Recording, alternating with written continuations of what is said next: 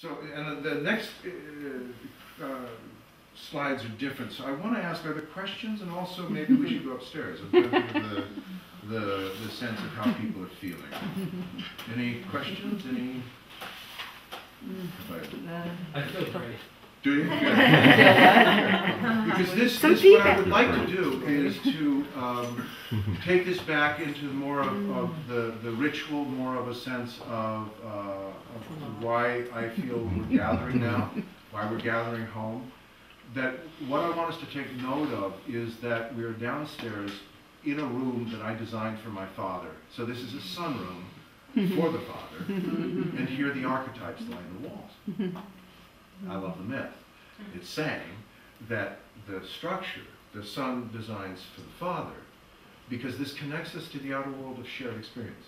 It also connects us to the garden of intimate experience. But as we go up the stairs, to the left is the entrance into the domestic plane. Our living room is there, our bedrooms are there, and then we will turn and go up the stairs to the studio or up to the hieroglyph. This is very significant because we start to see in this relationship, and that's something I'd like you to hold in mind, is that we begin in black and white, like the Wizard of Oz, like what's the other black and white thing? Well, let's say Wizard of Oz, and we will move into color. This is very important also because of the relationship of the knowledge of the father and the mother. I'd like to point out that the father says, the knowledge of the father is I think, therefore I am. The knowledge of the mother is I love, therefore I am. And you are born of the mother and father. So we have been trying to reconcile these two qualities.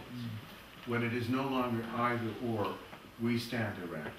We embrace the truth, as is shown here graphically in this home, that we leave, and when we ascend, interestingly enough, into the depths of Sophia, into the hieroglyph in the soul, into the studio, into the Akashic, into the library, we'll be surrounded by artists, meaning that we're surrounded by shared vision, not one vision, but shared vision.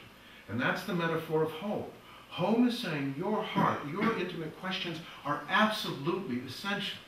Because when we look at history and time as this great conversation, think about our difficulty, our sense of possibility, our sense of panic at this point. Every point of view is actually saying this conversation, this dynamic possibility is so profound, so essential, that every voice is needed. And that's when we start to think like a quantum field. We start to think like the DNA, that as I change the footprint of what I assume, that will have an effect on a footprint of what others assume. This is what I've learned from history. And this is why, as we go upstairs, we leave the realm of the law, the structure of the psyche, that hard-won quality of the masculine nature, which has allowed us to do this. Think of this. The lover yearning for the beloved, finally standing erect, finally standing able to see, able to turn, not needing to personalize any of it, but able to say, I am all of it. And then we move upstairs once again into the knowledge of Sophia, and she says, welcome home, because you'll realize here there is no beginning, no ending. I am beneath your feet. I am where you are sitting. I am the books you are reading. I am on the ceiling. I am all things.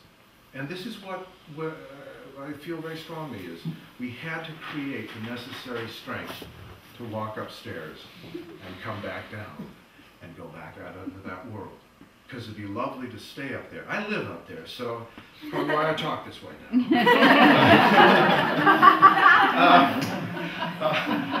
And I must say, the energy is getting to a point where it is becoming almost impossible to paint up there. So, but and I have to blame it on all of your energies, because it is that feeling of we're not building a spaceship. There's no place to go. We're building mind ships.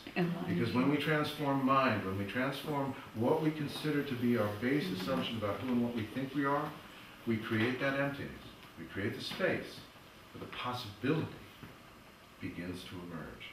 And this is what allows us to blossom. So let's go upstairs. But first, I don't know if there might not be enough stones, but as you come, I've created this stone spiral. And I want us to hold in our hands the stones, because I feel very strongly this relationship of the story of this stone and this stone. And I won't go to the long version But I want to say that this stone, this heart stone, this fossilized scallop, sits on a base of these fossilized scallops.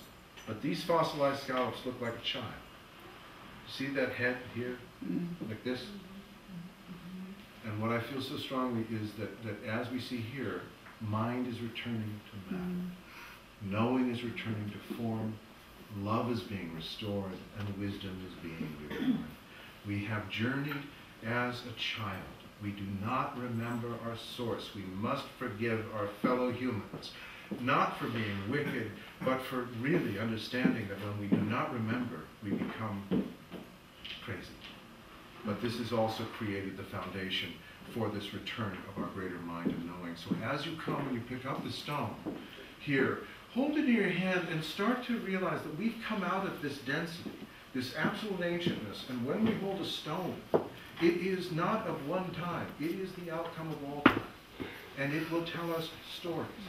I want us to actually anchor in the body, to trust in the body, that we are the outcome of this journey. So come here, and I have some stones for you to pick up, and we will go upstairs. Yes. And any questions or comments or thoughts? Everyone. Oh, well, thanks.